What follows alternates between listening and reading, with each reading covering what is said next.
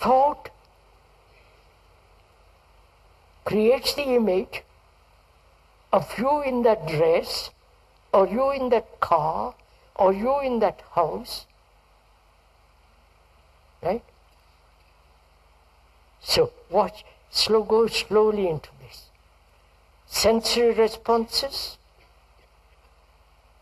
the seeing, the hearing, the tasting, sensory responses. Then the contact, not only with the eye, but touching it. Then thought creating the image. You in that shirt or in that dress or in that car. And then the desire arises. You follow this? I see the seeing of a car in the road. Nice lines, highly polished, etc. The power behind it. Then I touch it, feel around, go around it, examine the engine. Then thought says, me creating the image, me getting into the car and starting the ignition, putting the pedal again, drive. No, just see, this is actually what goes on. Right?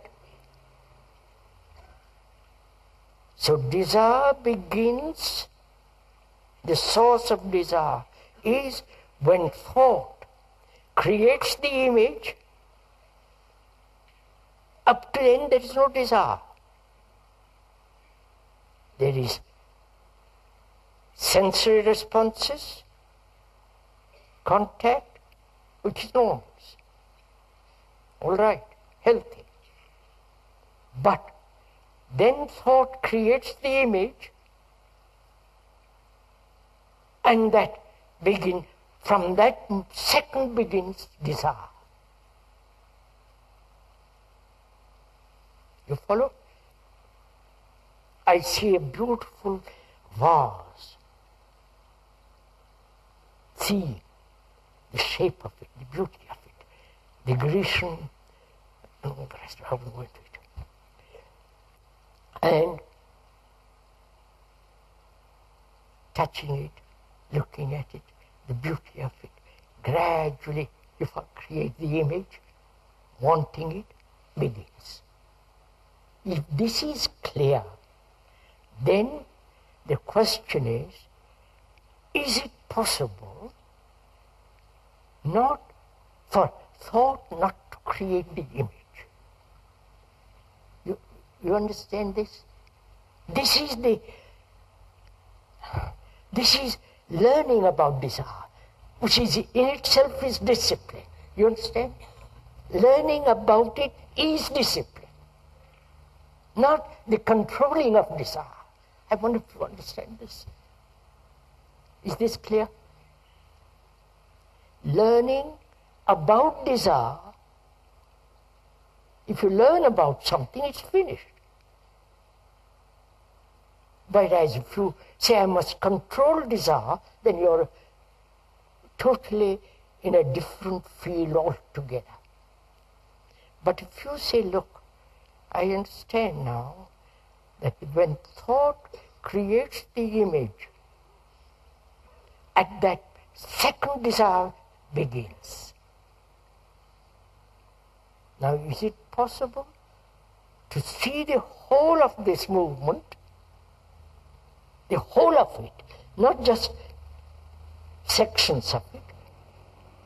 When you see the whole of it, you will understand that thought will not interfere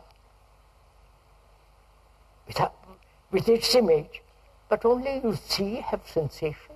What's wrong with it? Do you understand? No, you don't.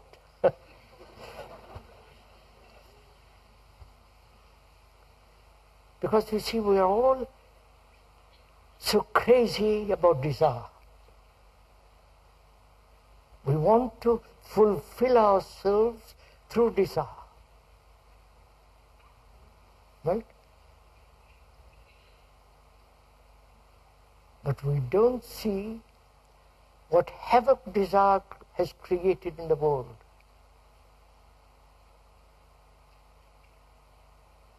Desire for individual security, desire for individual attainment, success, power, position, prestige. You follow?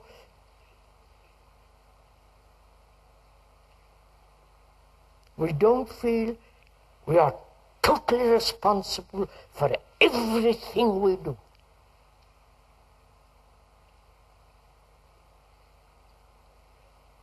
And if one understands desire, the nature of it, then what place has desire?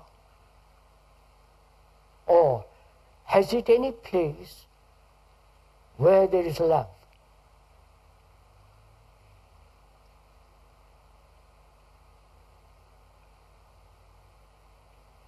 Is love something so extraordinarily outside of human existence that it has really actually no value at all?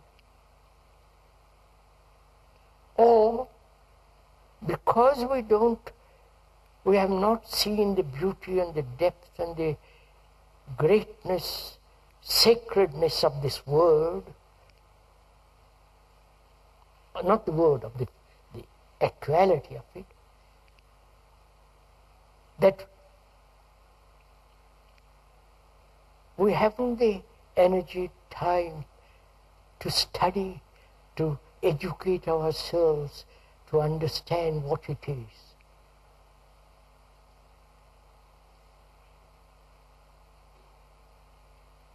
Because without love and compassion, with its intelligence,